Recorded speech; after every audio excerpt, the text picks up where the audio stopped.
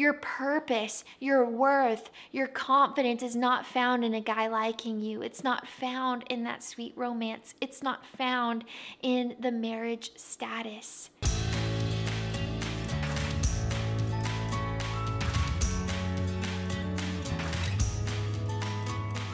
Yay! Oh, probably just get back very close. Guys, hi! I'm so thankful that you have tuned in to my YouTube channel. My name is McDaniel and I love you so deeply.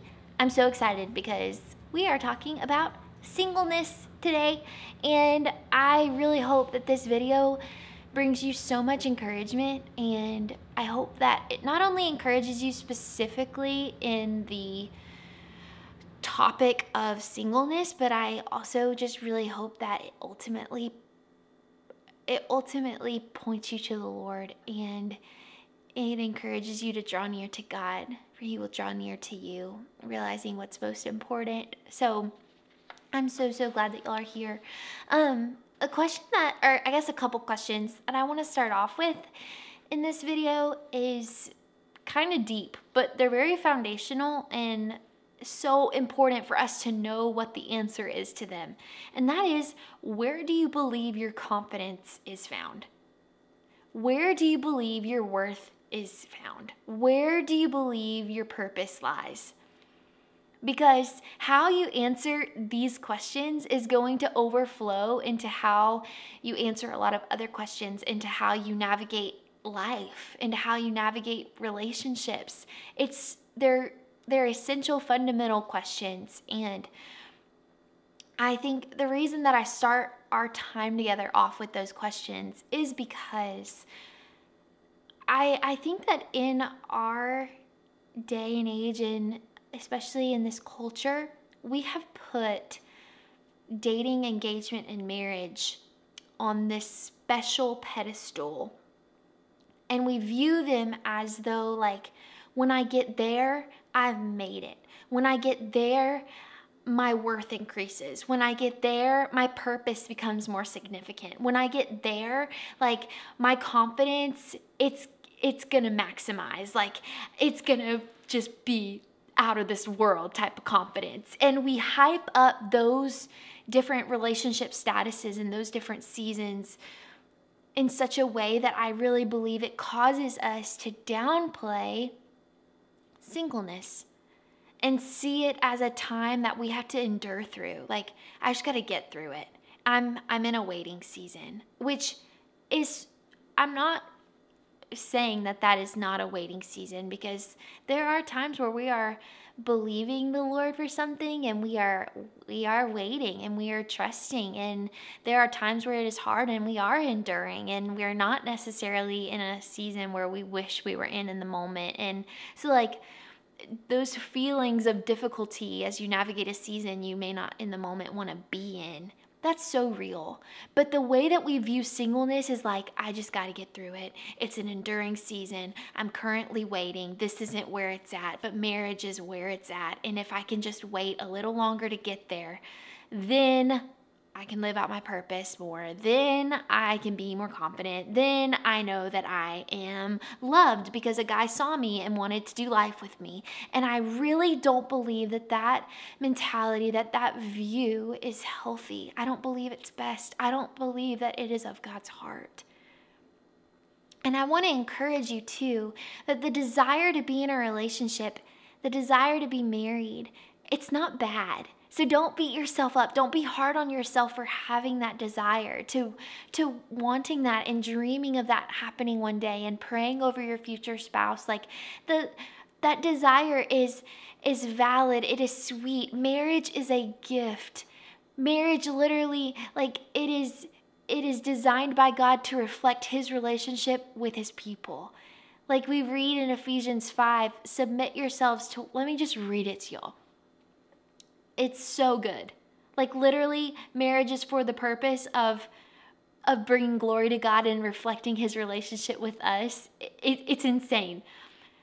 Ephesians 5, starting in verse 21, submit to one another out of reverence for Christ. Wives, submit yourself to your own husbands as you do to the Lord. For the husband is the head of the wife, as Christ is the head of the church. You see how everything in marriage is resembling the bride's relationship with Christ? So good.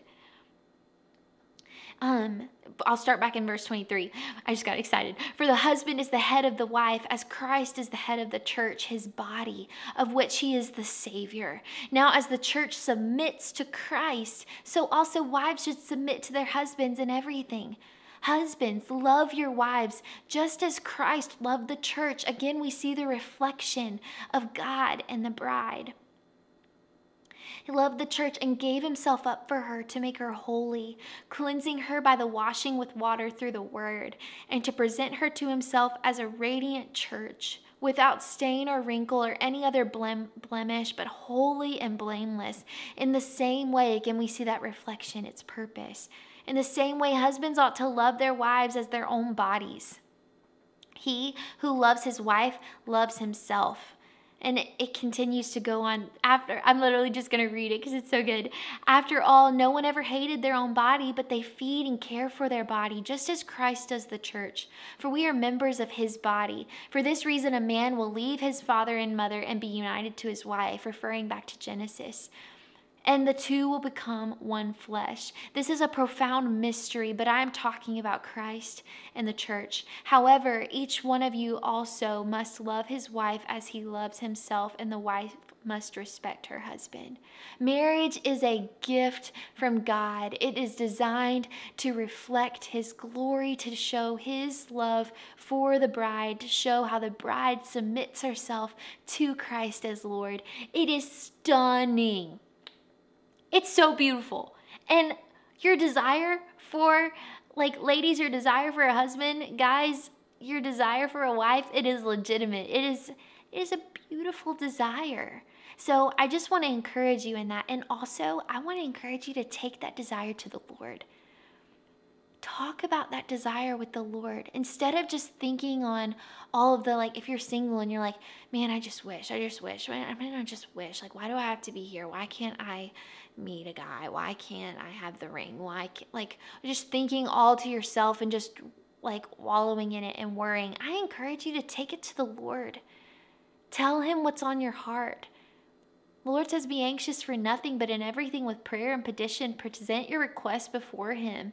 And with thanksgiving, let your requests be made known to him. And the God of peace, which surpasses all understanding, will guard your hearts and your minds with that peace in Christ Jesus. It's so powerful. The Lord loves you and he cares about you. And so I encourage you, instead of just thinking on all of those desires on your own, take them to the Lord. Tell the Lord what's on your heart. Ask him the questions that you have. So, as I said, those desires are not bad. But this is where it goes wrong, okay? This is where it goes askew. It goes askew whenever this desire for a relationship, this desire to be married, this desire for your relationship status to change begins to drive your life and begins to drive the reason you make your decisions. That's when it goes wrong, because we were made to live in such a way that our love for God and our fear and reverence of him, our obedience to him, and our desire to know him, to walk in close fellowship with him, to bring glory to his name, that desire, when our love for him, when that desire is driving our decision making, we are setting ourselves up for success. Not saying that we're going to get everything that we want, but saying that we are walking down a path that brings glory to the name of God, and we are walking down a path that is the best path we could ever walk down. Versus whenever we are making decisions that are driven by our own desires and our own wants, in this case, to be married and to be in a relationship, we end up setting ourselves up to settle. We set ourselves up to get what is less than our best because We made decisions based on what we thought was best for us, based on what we wanted in the here and in the now, rather than trusting God, submitting to Him, and letting His good Spirit lead us on level ground. Marriage is a gift, but when our desire for marriage drives our decisions, we totally have forgotten the whole purpose of marriage, and that is to bring glory to God. And just as marriage is a gift, singleness is also a gift. And before I go into this next point about how singleness is a gift, I want to encourage you that God doesn't settle on you. So you shouldn't settle on yourself. The Lord is your shepherd. You lack no good thing in Him. He literally gives you everything that you need, and every good and perfect gift comes from Him. He's a good Father who loves you, who cares about you. And so even whenever you're in a space where, in this case, you're single, and in the moment you really don't want to be, and you really wish that you had a boyfriend, you really wish that you had the ring, you really wish that you could say, I do. Like, it's maybe frustrating. You may have doubts and fears that those desires will never come to fruition. You may, there are so many things that could weigh you down in those moments. And out of that, sometimes we make decisions to satisfy those desires, and we end up settling. Whereas what if we were to, even in the midst of those very real feelings, those very real questions and doubts, what if we were to take them to God? The God who we love, the God who is trustworthy, and we were to submit them to Him and say, God, I'm frustrated. I need help navigating this because I'm in a space I don't really want to be, but I'm here. But I choose to trust you with all of my heart, not lean on my own understanding, because my own understanding is only bringing me anxiety, and I know it's going to lead me to settle on myself, to settle on your best for my life.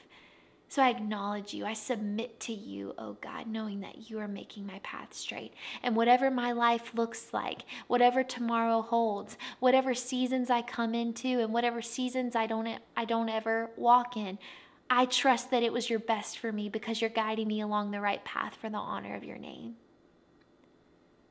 Whew, that's powerful. As I was saying earlier, singleness is also a gift, just as marriage is. If you read in 1 Corinthians 7, you see Paul talking about the sweetness of singleness and the gift that it is. And I want to read this quote to you by Ryan Griffith. He was a guest author on the Desiring God blog. And it was literally a whole blog about singleness. And this was a quote from the blog. He said, "Singleness, even for those who long to be married and aren't, is not a trial to be endured," which, as I said earlier, I really believe that we see it as that. We don't see singleness as a gift. We see it as a season we just got to push through. But he says it's not a trial to be endured. It is actually a positive good. It is a gift. Listen to this. It is a gift to be cherished and maximized. We ought not to waste our singleness by viewing it as a trial to be endured. Isn't that so good? So I want to encourage you that you were made for such a time as this. And God has not forgotten you. He's got you in this season. I'm going to bring out some poetry here in this season for a reason. He's not accidental in placing you where you currently are. And I love this out of Psalm 16. He's placed your boundary lines in pleasant places. There's purpose in where you currently stand, in the season you're currently in. So I encourage you to seek God first and be present. Because going back to our first main questions, your purpose, your worth, your confidence is not found in a guy liking you. It's not found in that sweet romance. It's not found in the marriage status. But it is found in Christ and in Christ alone. It is Christ who can bring contentment that has longevity, not a certain season or a new relationship status. And I wanted to encourage you too, be careful to not let comparison convince you that you're not where you're supposed to be. Because it's really easy to scroll through social media and see marriage photos and get FaceTime calls from your best friends and hear the news that they got engaged and you're seeing the ring and so many other scenarios where we come face to face with a reality that people we know are in seasons that we wish we were in. Feels like they're getting to experience what we've been longing for and still haven't experienced. And that's a dangerous comparison wheel to go down, because when we go down that comparison wheel, we begin to let ourselves be convinced that we aren't where we're supposed to be. And then out of that feeling like we're not where we're supposed to be, we then go back to letting that desire for a relationship drive our decision making instead of our trust in God and our love for God driving our decision making. So I want to caution you. Ask the Lord to give you a heart of celebration. Cry out before the Lord whenever your heart is sorrowful and you aren't experiencing what you so wish you were. Cast your cares upon Him, for He cares for you. But don't stay there. Don't stay in this place of sorrow because you're seeing other people experience what you wish you had. Rejoice in God. Rejoice in God and trust that because they're in a certain place, it doesn't mean you're in the wrong place. Praise God that He has their boundary lines in that space. Praise God that He has put them there. But don't let that water down where you currently are.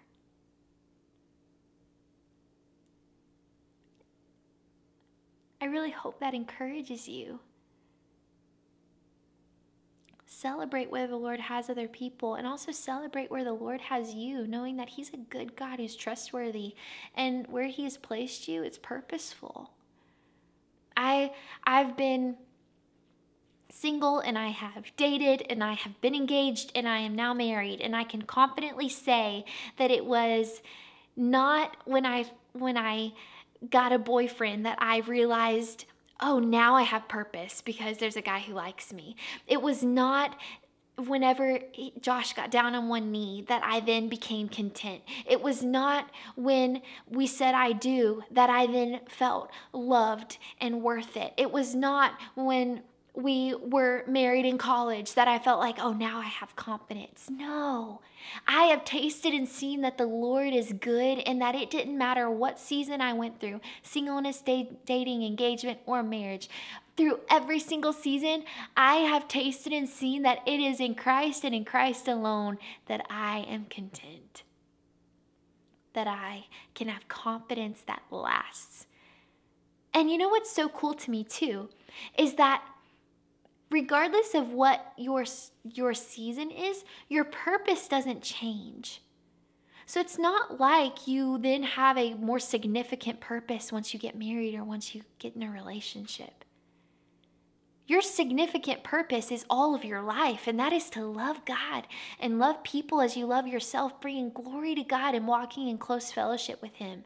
Yes, in different seasons, the responsibilities and the means by which you live out that person will look unique. As a wife, the means by which I live out my purpose day to day, it looks unique, but the heart posture is still the same. It's still a heart posture of, in view of God's mercy, I offer my body as a living sacrifice, holy and pleasing to God, not conforming to the pattern of this world, but being transformed by the renewing of my mind, so I may test and approve God's good, pleasing, and perfect will for my life. Asking God to teach me to do His will, and may His good Spirit lead me on level ground for the honor of His name. That's my heart posture, even though I'm in a different setting, even though I have a different relationship status, even though I have different responsibilities. I'm in a different season. And it's same for singleness. You have different responsibilities. You have different opportunities. I encourage you to maximize it, because wherever the Lord places you, it is for the glory of His name. It is to love Him, and it is to love others. It is to invest into relationships. It is to be purified, and as He works in you, you will and act according to His good purpose.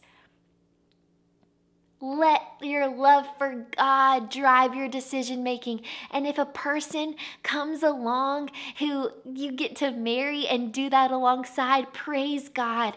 But if you're single for the rest of your life, praise God. Why? Because you're here for the glory of God. And whatever season He places you in, you know that that's why He placed you there.